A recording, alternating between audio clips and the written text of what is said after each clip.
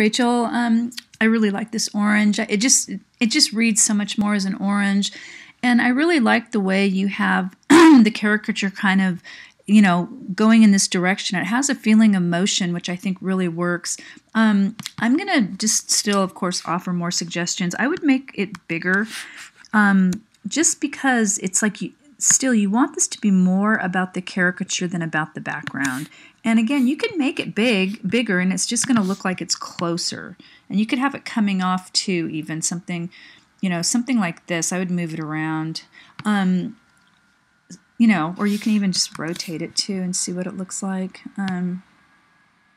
Anyway, so then it even looks more like it's walking. So I do think this is still a distraction with the barn. I know you really like the barn. So what I would continue to do is work on some adjustments, like go into the levels, and just try to make it darker.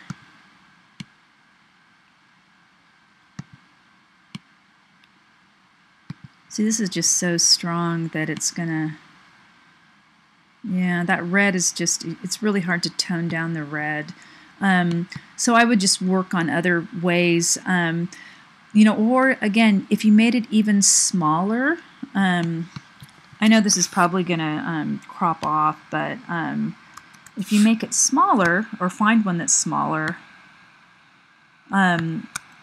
it'll be more in the background, but it won't take away from the caricature so much, because what this is, it's so big. Oops, let me go back to the history and to go back and go here.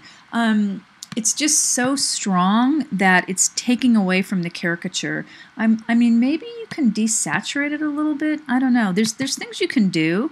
You could also blur it a little bit. I'm just going to look at the hue and saturation. I'm going to bump the saturation down. I mean, that's what it looks like when it's completely black and white. I mean, that could even work too. You could always go back in and paint the barn with a little color. It's just that the barn is so red and so strong, it takes away from the caricature. So that's my main suggestions with that. So the next thing is just the text. I mean, you could also dodge this, or burn this in so it's darker.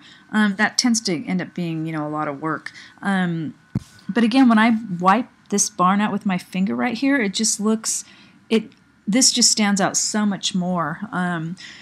You could find another background image too with a smaller barn maybe.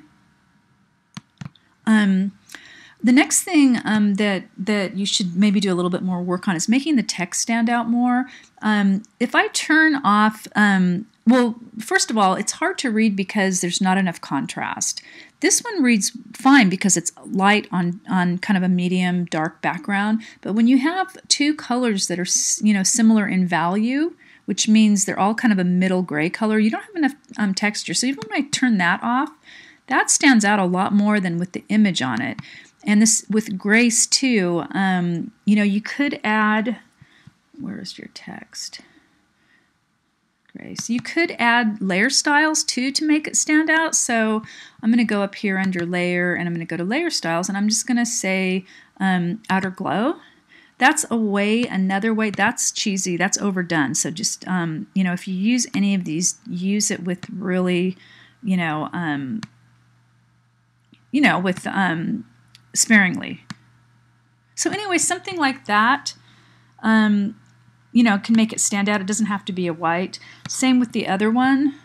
Let me go back to your glitter one, and again, I'll just go to layer style, and I'm going to go back to outer glow. There's other ones too. Like you can see all these other ones like stroke. No, that doesn't work for that. And just, if you turn them on and play with them, you can really, get a sense of what I'm talking about with contrast. So again, and then you can always turn down the opacity too to get it where you want it. This size is kind of big for that one.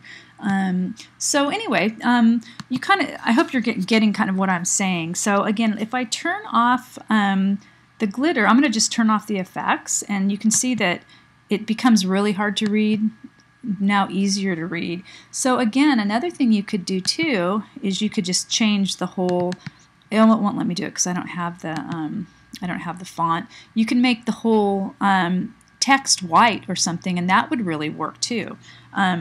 Okay, so that's my main suggestions. I think you've really come a long way with this, and I think your caricature is really pretty much done, and it looks super cool. I still think the background is just a little bit too strong for the caricature.